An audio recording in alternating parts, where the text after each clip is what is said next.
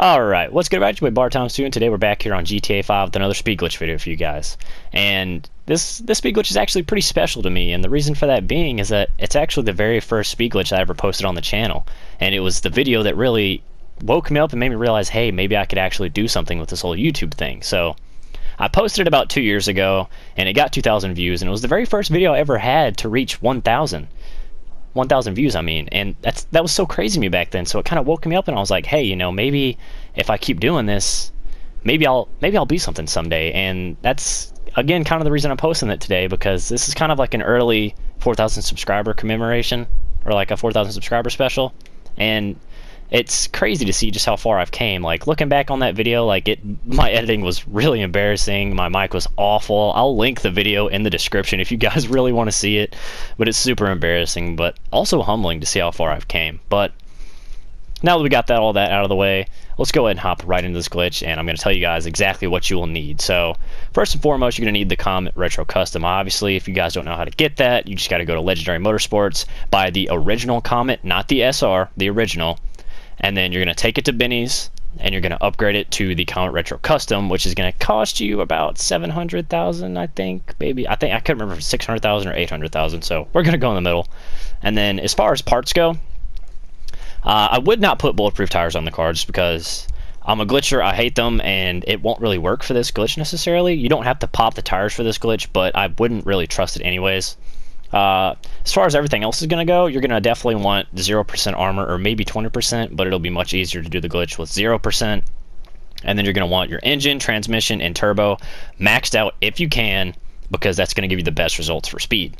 Now, as we always do on the channel, I'm going to go ahead and get right into this. We're going to drive it before glitching it first, and then we're going to glitch it and see the difference, obviously. So this car by itself before glitching is actually really not that bad. It's got decent handling. It's a decent speedy car. The acceleration's pretty quick, but the top speed end of it is actually really bad. It's only gonna hit maybe 114 on this strip.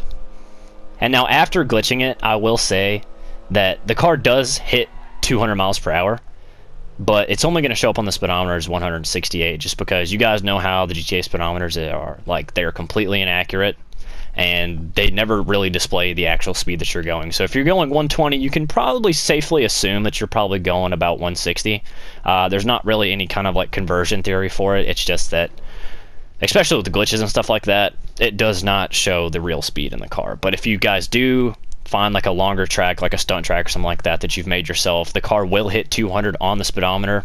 So there's that. But let's get right into doing this glitch, and it's very, very, very simple.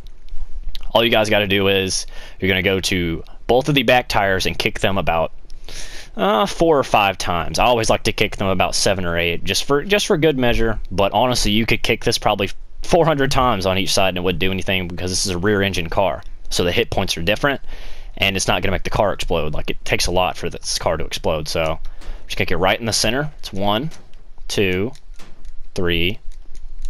Missed that one. 4. You heard it click once. 5, 6. Come on, Lester, quit calling me, buddy. I hate these Lester calls. I wish I could turn them off. 7.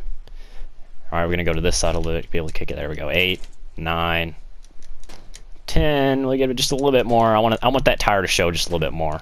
There we go. The car dropped again right there. So you're going to want it to kind of drop twice. But of course, I go for just a little bit more sometimes, just in case. Sometimes I get a little out of hand, sorry. But I'm going to do this exact same thing on this side. Basically, you're just wanting the car to drop twice. It's pretty much like you're stancing it, but instead you're really just kicking the life out of the car. Bring it out a little bit. And what this is basically doing is, you heard it pop again right there.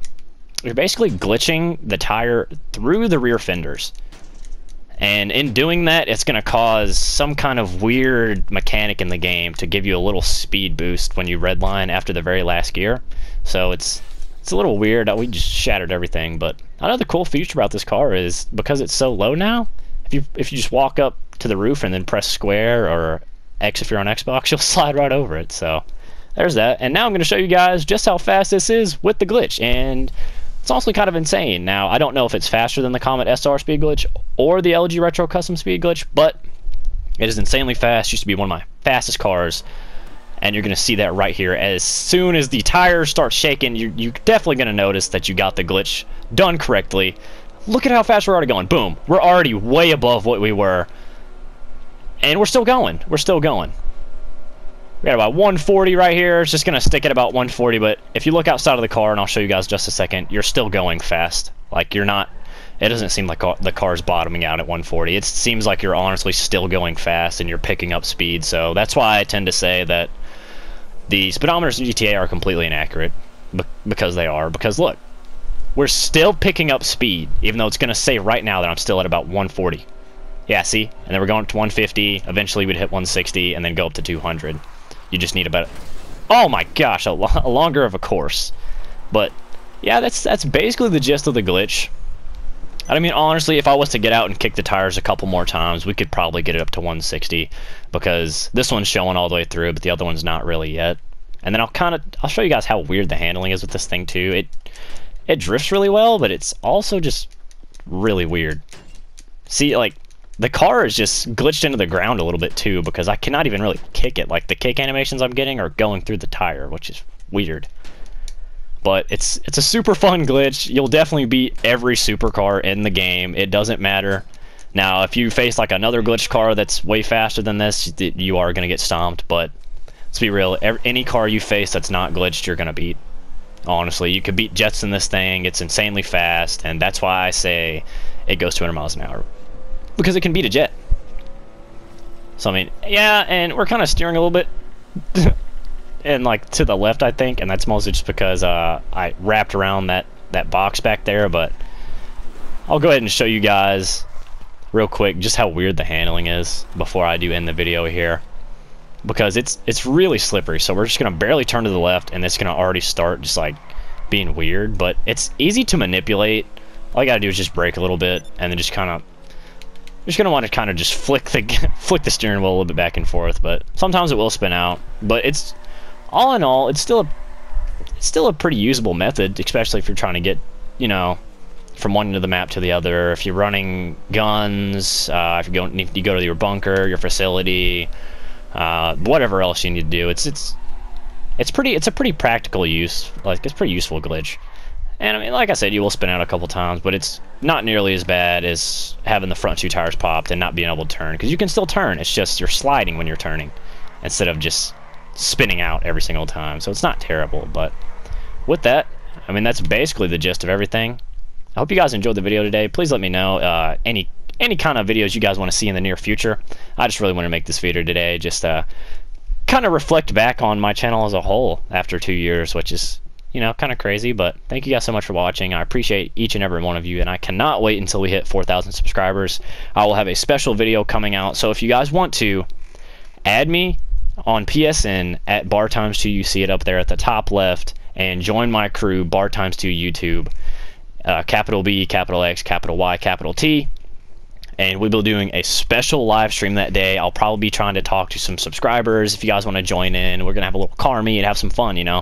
So definitely add me, send me a message saying that you are a subscriber, just so that I know, because I tend to not really add that many people back on PSN, just because I already have pretty crazy amount of friends on here. So with that, thank you guys so much for watching. I appreciate each one of you, as I already said, but thank you guys so much, and I'll catch you guys in the next one. It's been your boy Bar Times 2. Peace out.